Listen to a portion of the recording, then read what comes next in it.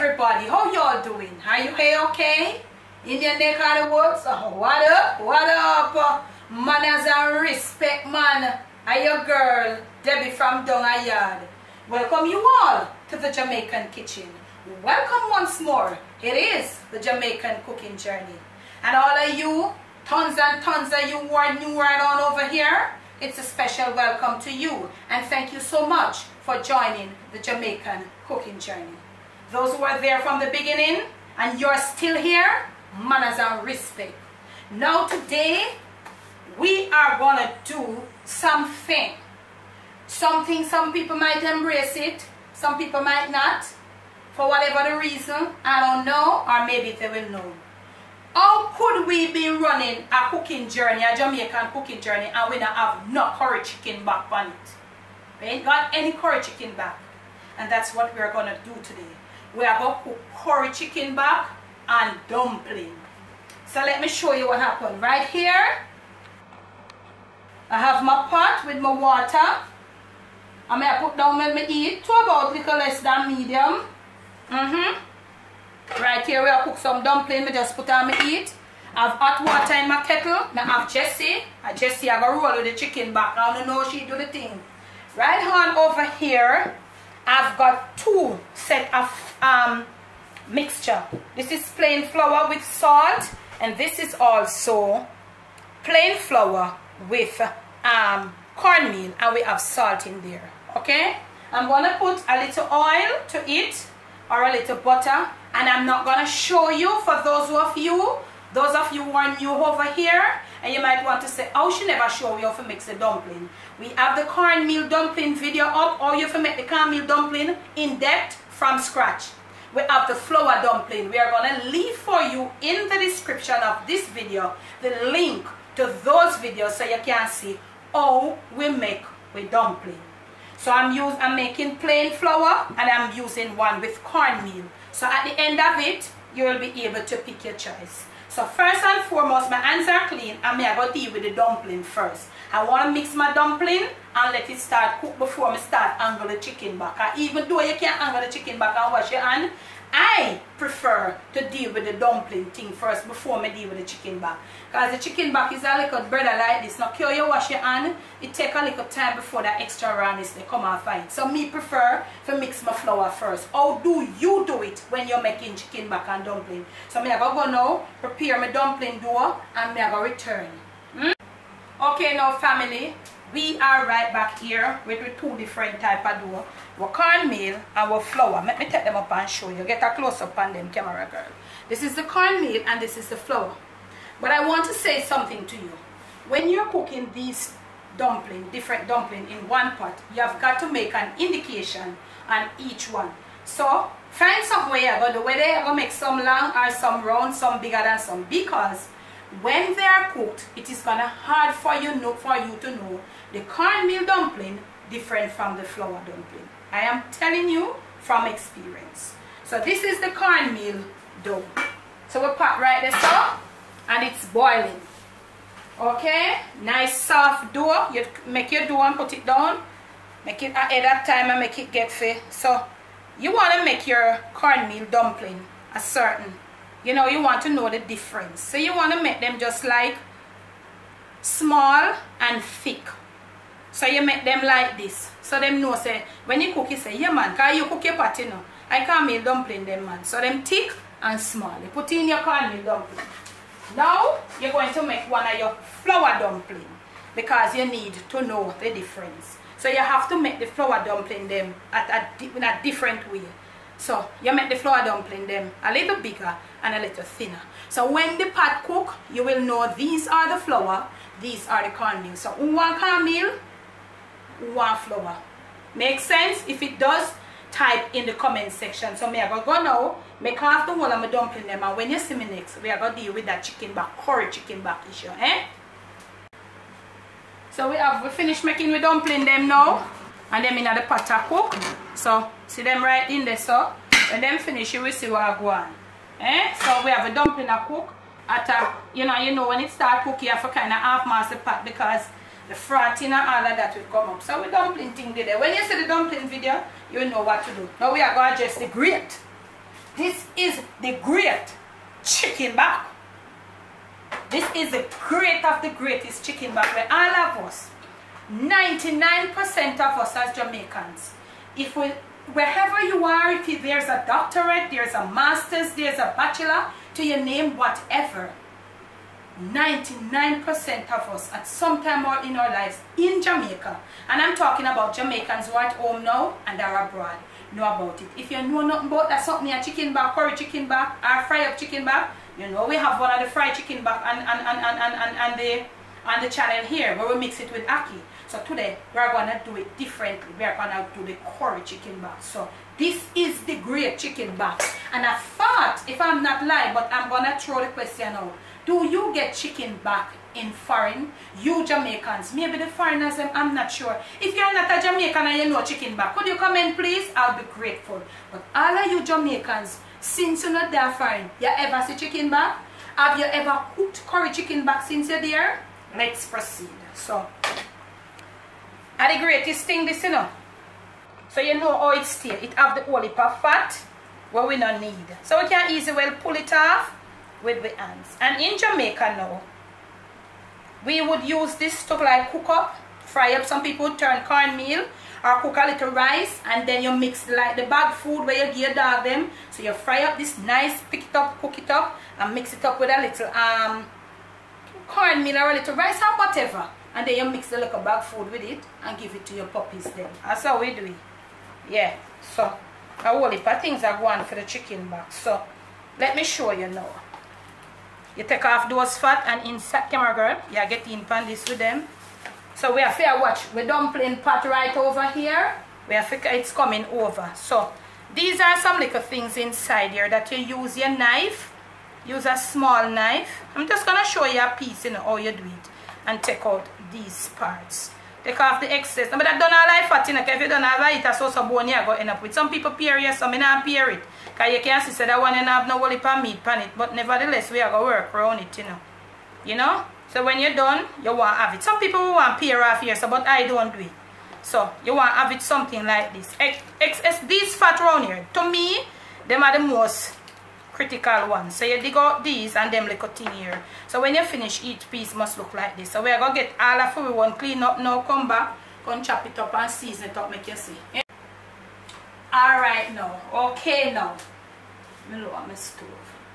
So this is 3 pounds. So I got all of this off of my 3 pounds. Some people not take off so much, some people might take more. But this is what I have. I know I'm supposed to leave a little of the you know, the fat part on it for keep it moist, that you know all, you know, I know how to do it. So depending on you, you do your thing. Each to his own, as we always say.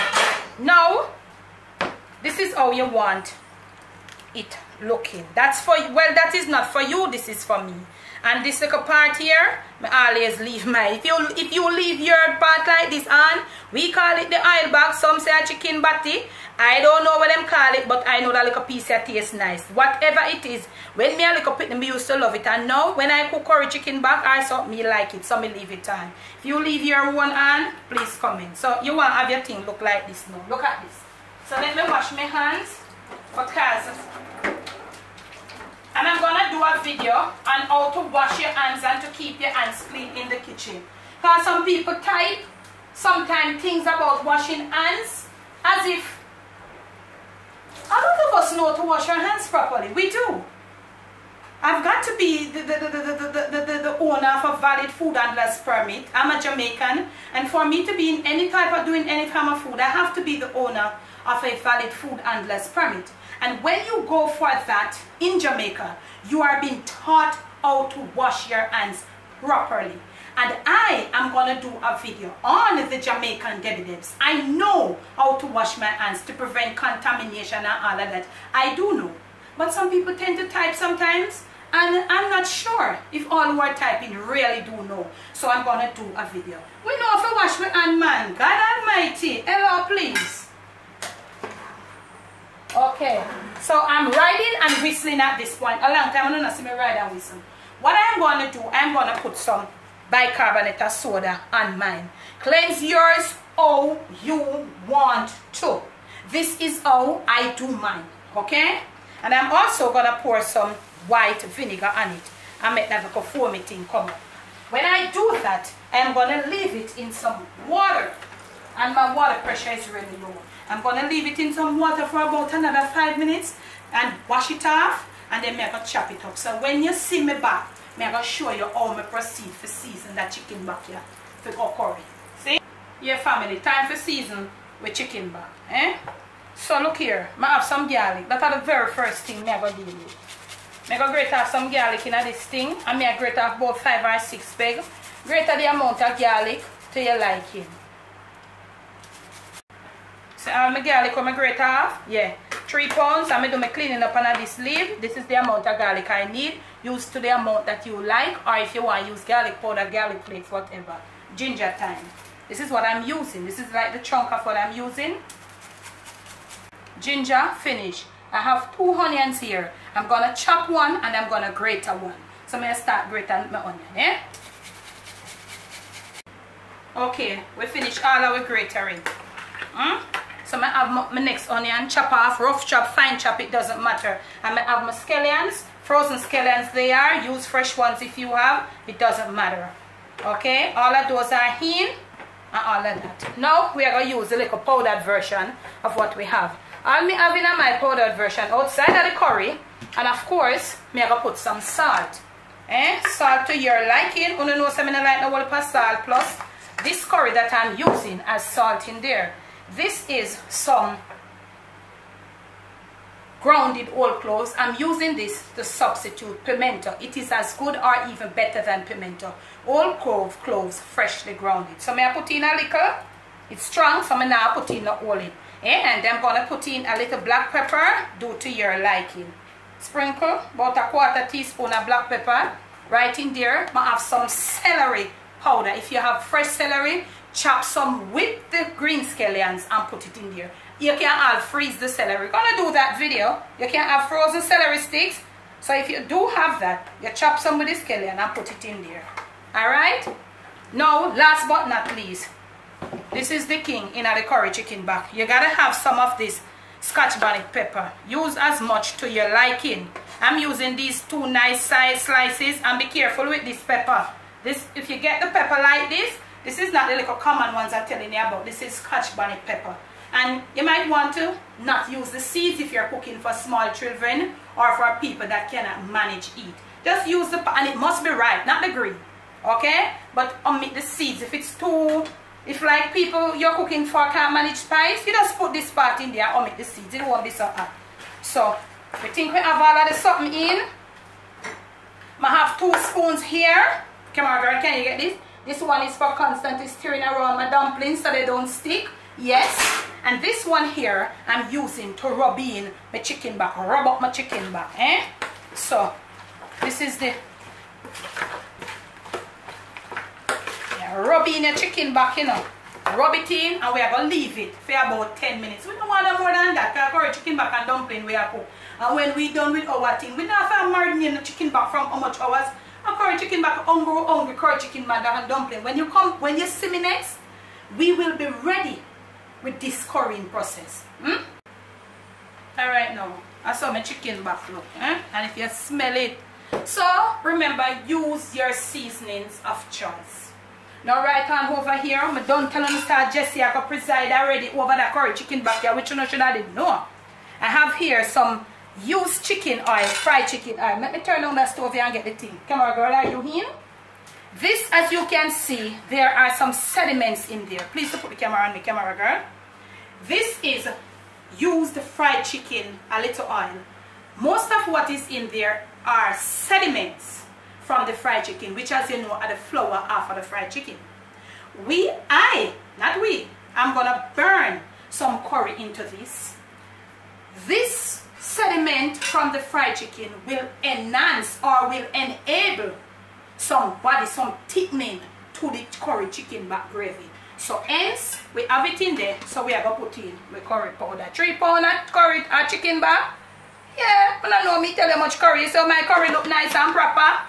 Yeah, so on the heat here, we are going to turn up the thing. We don't know this regular, you know. We do this too much time on the Jamaican cooking journey.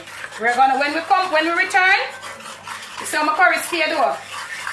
So them little seedy sediment, you burn upon the medium to high heat. You know this so much, you all. And if you're new right on over here and you have not seen my curry chicken video, we're gonna encourage you to go check for it. Let us burn our curry, and when we come back, we are gonna drop in with chicken back and show you how this thing here I go on in the day here. Huh? Okay? And if you're new right on over here, this is how we burn the curry until it gets frothy. Burn it on a medium to high heat, and this is how it looks. This is how it looks. Now we are gonna turn our bring our heat down to low. Why? We don't want to put in the meat on the high heat and then too much of the fumes. Even if you have your cooker or the range or whatever it have up there, so it is going to take the thing right through the house, and we don't want that, so you get it down to low. Alright? Right down to low. Now that it's down to low, you can return it back to almost to high. So you know what we are going to do now. All who are not new over here and know the norm, please to tell those who are new over here. Tell them what we're doing right here in the comment section.